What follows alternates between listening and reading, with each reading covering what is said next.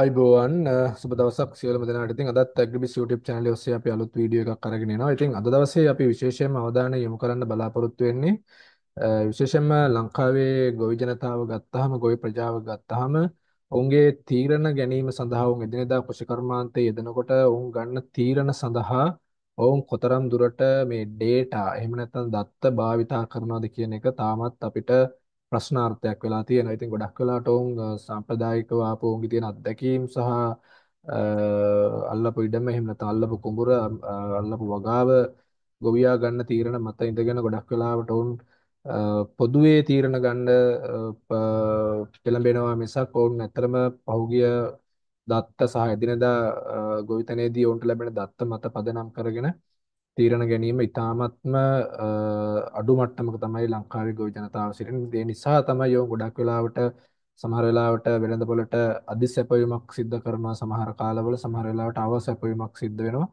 නිසා ගොඩක් වෙලාවට වෙළඳපොළ තුළ මිල උච්චාවචනය ඉතාමත් වේගයෙන් ලංකාවේ විශේෂයෙන්ම එළවලු වගේ වගාවන් ගත්තාම මිල උච්චාවචනය ඉතාමත් වේගයෙන් ඉහළ පහළ යෑම සිද්ධ වෙනවා. ඉතින් අපි අපගේ ඉංග්‍රීසි channel එක වෙන Agripedia channel එකත් එක්ක අපි සාකච්ඡාවක් සිදු කරා ඉන්දියාවේ central table crop research institute එකේ ඉන්න ප්‍රධානම මේ ස්මාර්ට් ඇග්‍රිකල්චර් සයන්ටිස්ට් කෙනෙක් වෙන ආචාර්ය සන්තෝෂ් මිශ්‍රා සමග.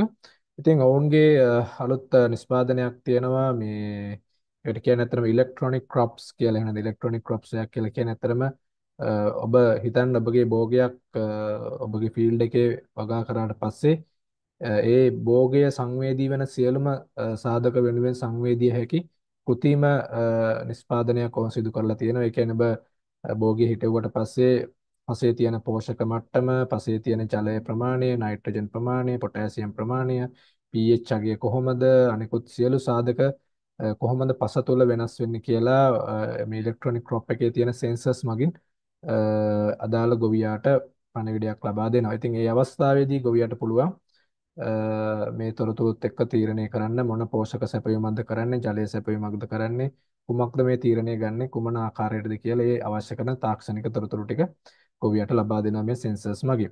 ඊළඟ කාරණය තමයි වායු ගෝලය තුල භෝගයේ උඩ කොටස ගත්තාම පරිසර උෂ්ණත්වය කොහොමද, හුළඟ කොහොමද, වායු ගෝලයේ තෙතමනය කොහොමද, හිරු එළිය කොහොමද, මේ වගේ තියෙන ප්‍රශ්න වලටත් අවශ්‍ය කරන තොරතුරු ඇප් එකක් මාර්ගයෙන් SMS මාර්ගයෙන් ගොවියට ලබා දීම සිද්ධ කරනවා.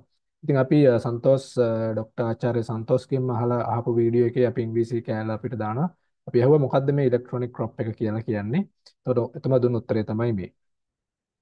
What the normal biological crop does is when we plant it in the field, it takes nutrients, water, etc. from soil, and in response to the different weather parameters, etc., it do photosynthesis, produce food.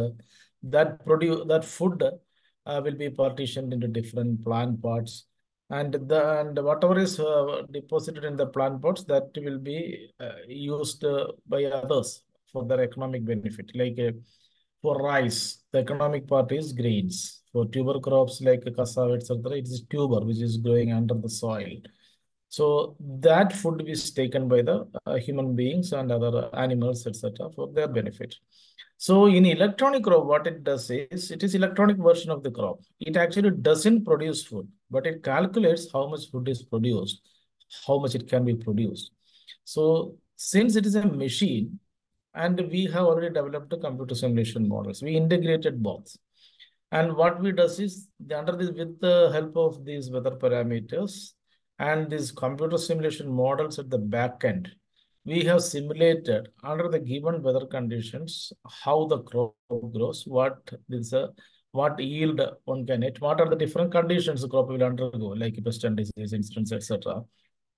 So since it is a machine and since the crop simulation model is at the back end, one great advantage we are having is, though we may get to say, take the case of rice, say, assume that we are getting around 2 tons per hectare or 1 ton per hectare in average conditions.